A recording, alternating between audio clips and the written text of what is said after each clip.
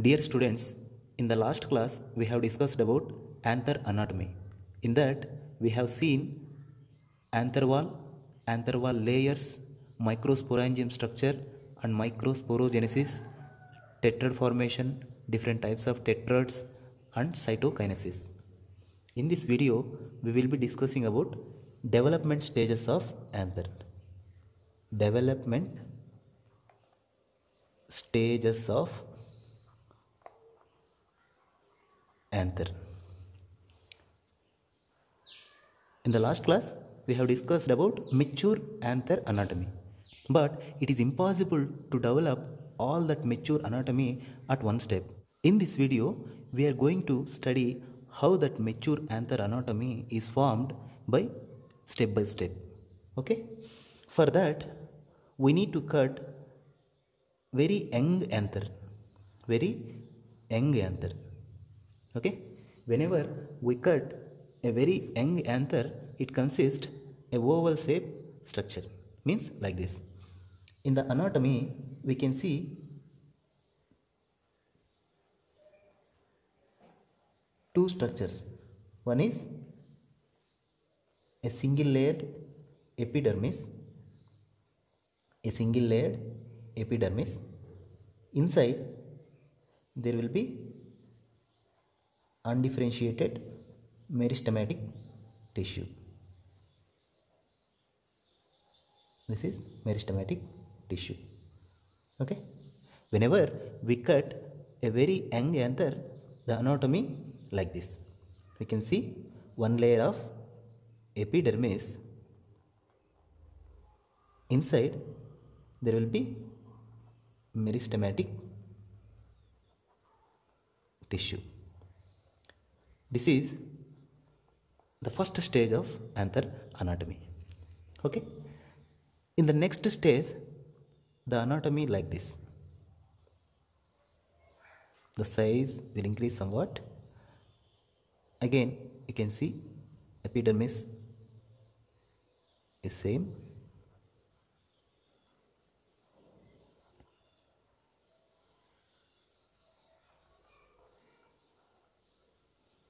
Okay.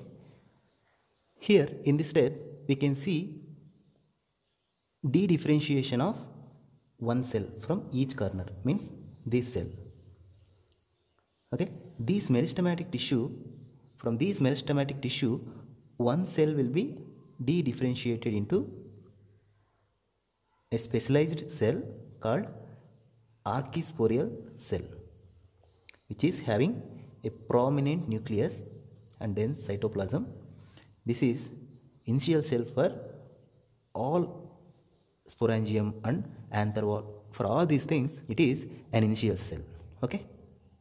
Archisporial cell. Okay. Here in the each corner, means it give one lobe in the later stage. That's why in each corner, in four corners, we can see one archisporial cell. This is archisporial, this is archisporial, this one is also archisporial. Okay. Only one cell can get differentiation from this tissue. Okay, that is archisporial cell. Now we will see another stage. Okay, here the epidermis as it is, we will concentrate on this archisporial only now onwards. Okay, the archisporial cell now radially elongate. Radially means in this direction. Okay, so that the length will be increased now. Here the archisporial cell will undergo one periclinal division. Periclinal means in this manner, in this plane. Okay, periclinal division. It undergone one periclinal division, so that it will give two cells. One is towards inside, one is towards outside. Okay, the outside cell is called parietal cell. Parietal cell. The inner side cell is called sporogenous cell. due to the one mitotic division of archisporial cell, here we got two cells, outside parietal cell, inside sporogenous cell. Okay, in the next step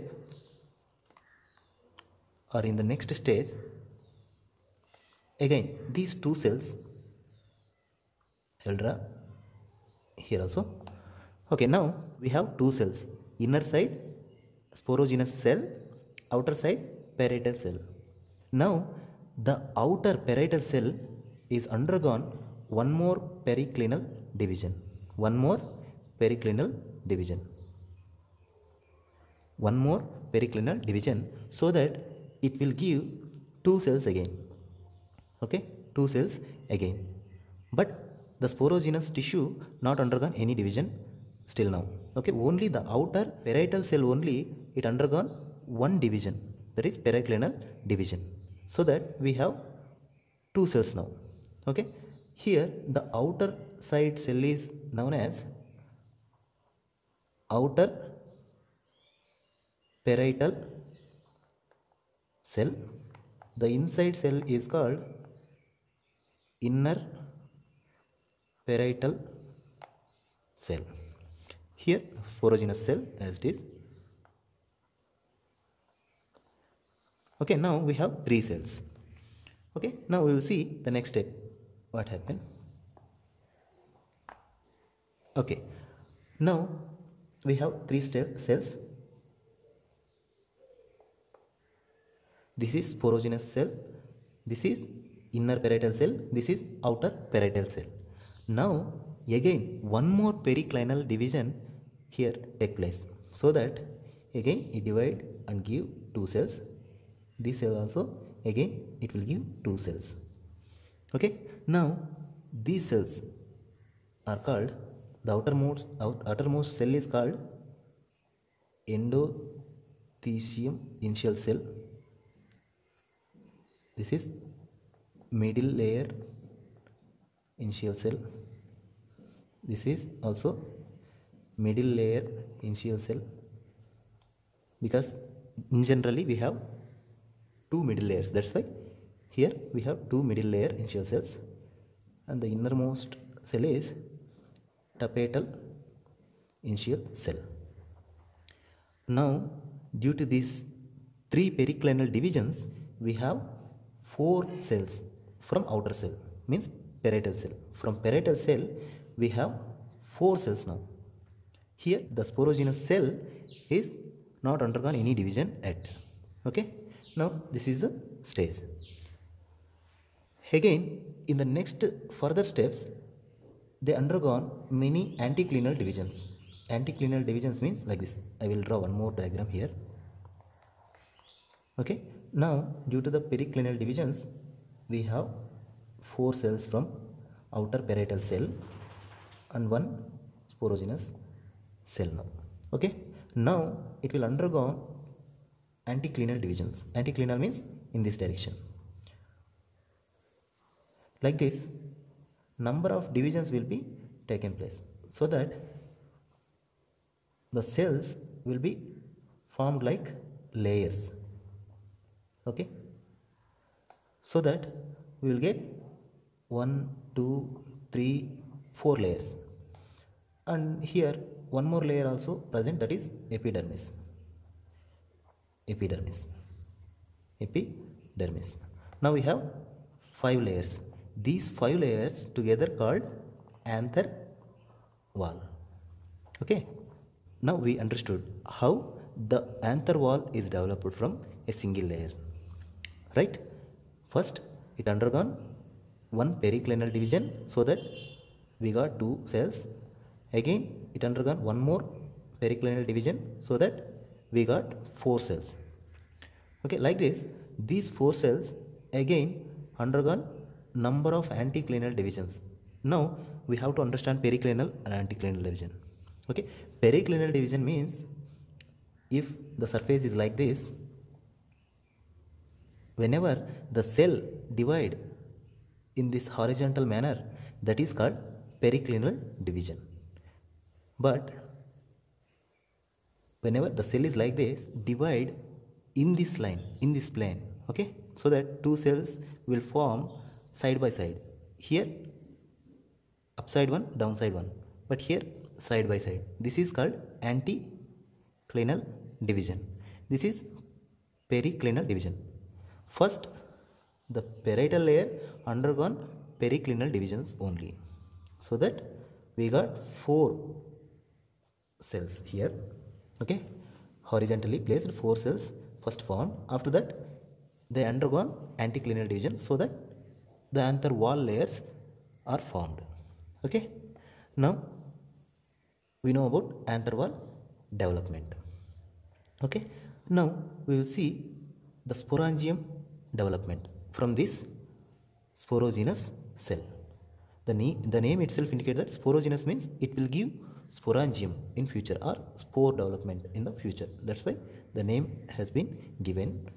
But before we going to know about this, we need to know about different types of anther wall developments.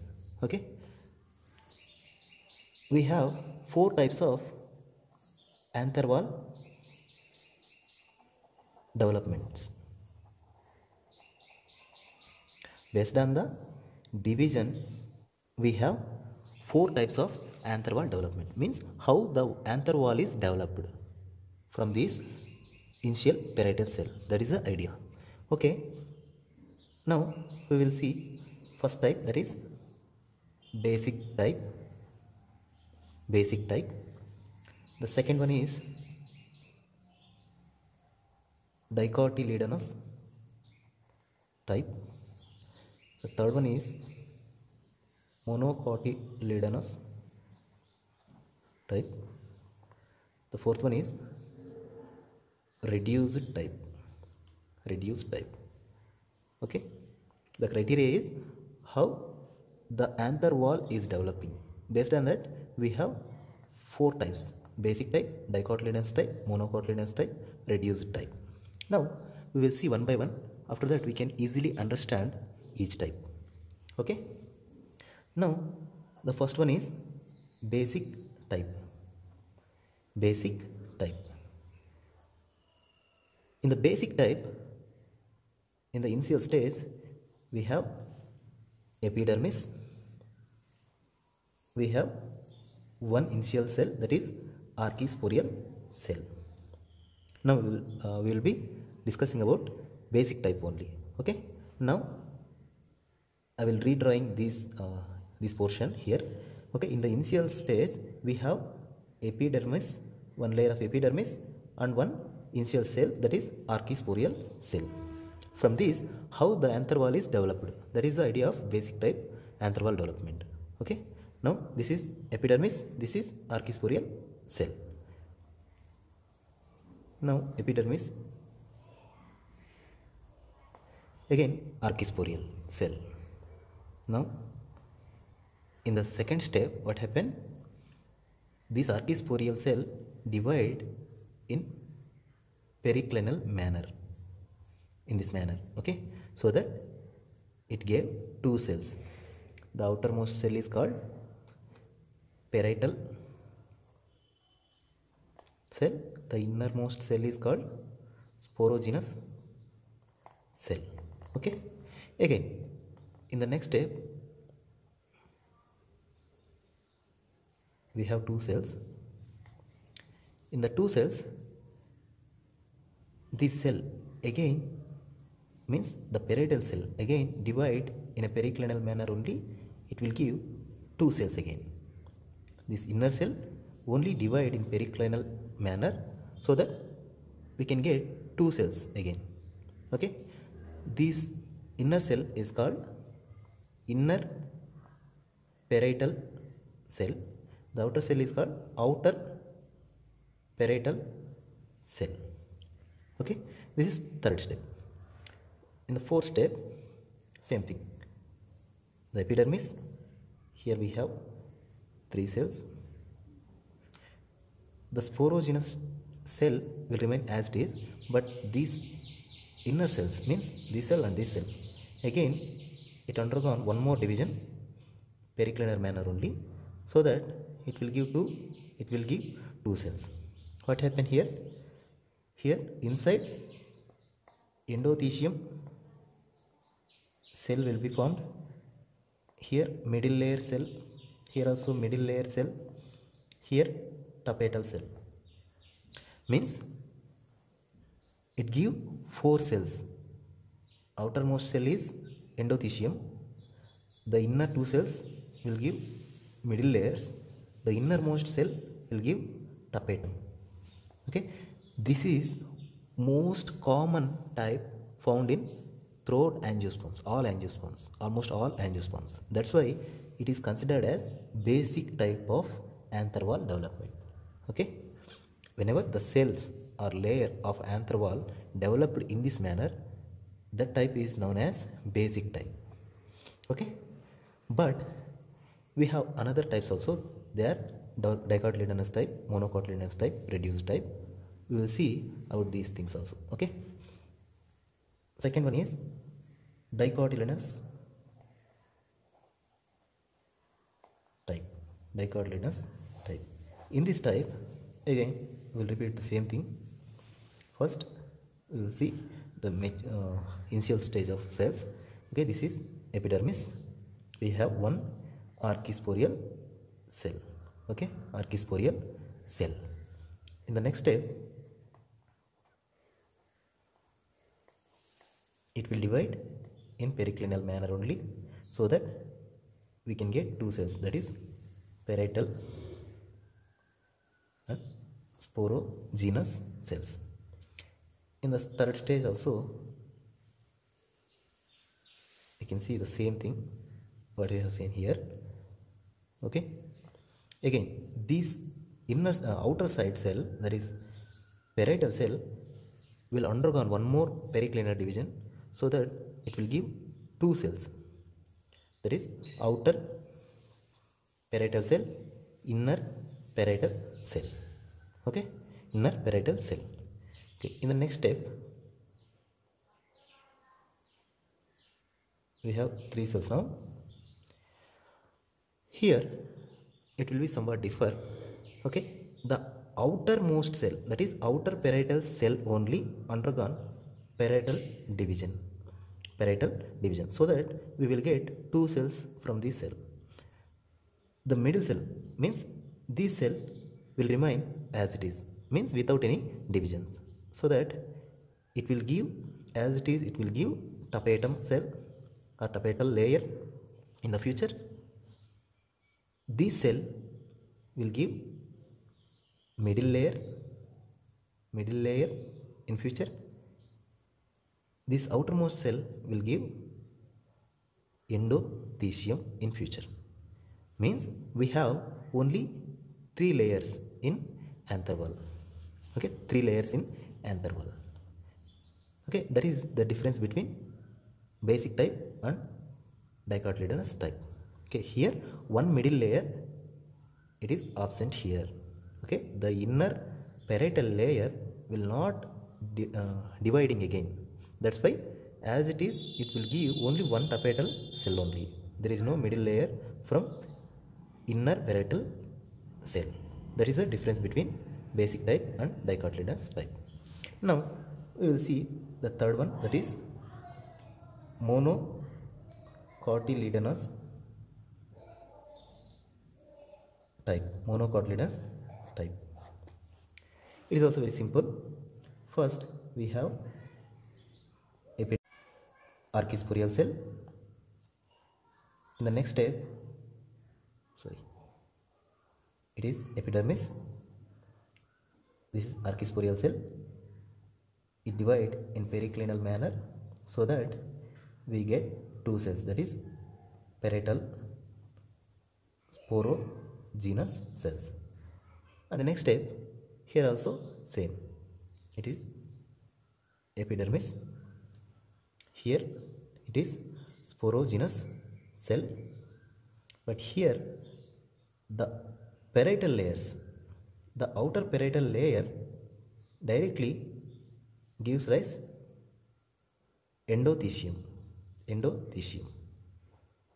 The inner parietal layer, again it will divide in a periclinial manner, so that it will give one middle layer initial cell and one tapetum initial cell. Okay, it is completely opposite to this dicotyledonous type. Here the outer cell undergone division, periclinial division, so that it gave one endothelium cell and one middle layer cell. But here the outside means outer parietal cell directly gives rise endothelium layer, but inner cell will divide in a periclinial manner, so that it will give one middle layer, one tapetum layer. Okay, that is the difference between dicotyledonous and monocotyledonous type. Okay, now we will see the fourth type, that is reduced type. Reduced type. Here we have epidermis again, archisporial cell. In the next step, again epidermis, archisporial cell. It will divide in periclinial manner, so that we got two cells, that is sporogenous cell, parietal cell. Okay, in the next step, again epidermis,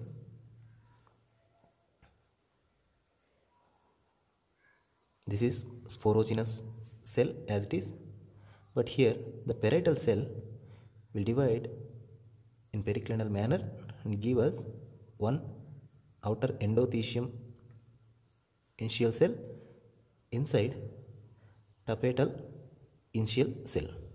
Means in the future it will give endothelium layer of anther wall, it will give tapetum layer of anther wall. But here there is no formation of middle layers. That's why it is called as reduced type. Means in the reduced type we can't see any middle layers. Okay, this is reduced type of anther wall development. Okay, now we have seen four types of anther wall development types. Okay, and during this anther wall development or just after anther wall development, this innermost, that is sporogenous initial cell also started to divide in mitotical manner like this. Okay, it will give a mass of tissue called as sporogenous tissue. Sporogenous tissue. Okay, in the latter stage, these sporogenous tissue again they divide and gives rise MMC, means microspore mother cells. Okay, these microspore mother cells again divide meiotically. It will give four cells, that is tetrads. Okay, these tetrads will give microspores. These microspores transform into pollen grains or male gametophytes. Okay, but here one more important point is, in generally sporogenous tissue divide mitotically and gives rise MMC, means microspore mother cells. This is common phenomena. But sometimes the sporogenous tissue directly act as microspore mother cells without any mitotic divisions. Sporogenous tissue itself acting as a microspore mother cells, means the sporogenous tissue or cells itself gives tetrads. Okay, that is some rare phenomenon.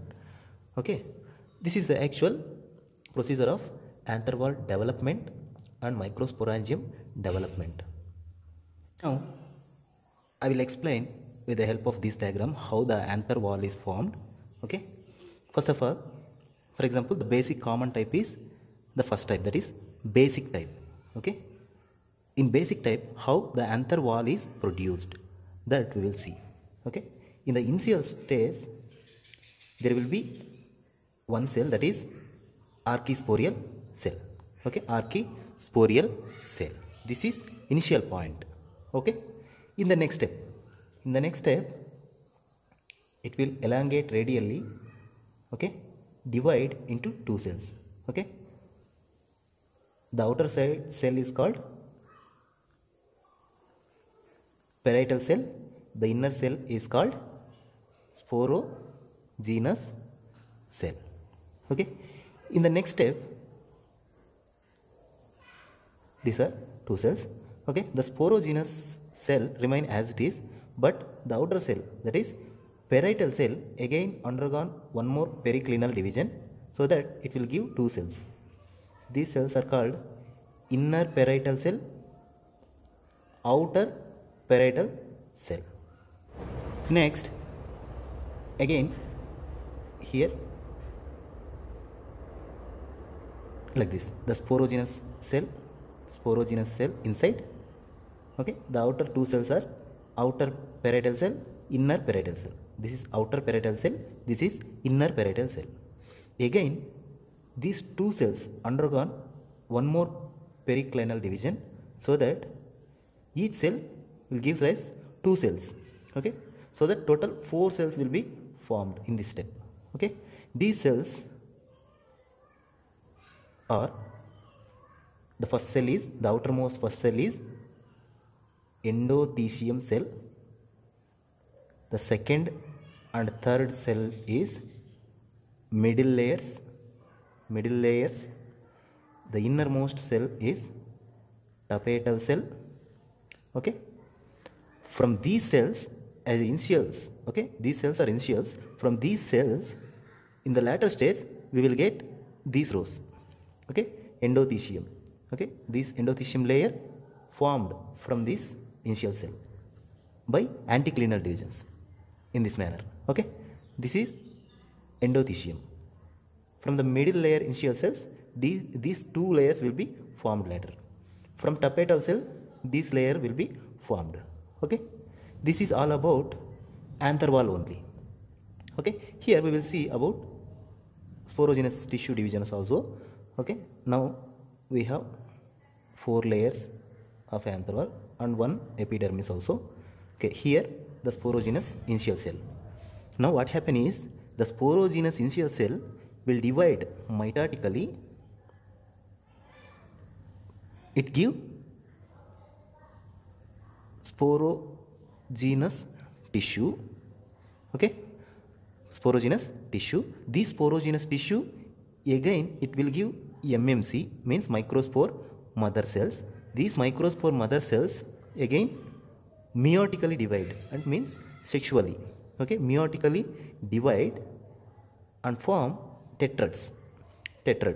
These tetrads will give four microspores. These four microscope, in the latter stage, they transform into pollen grains. This is actual procedure.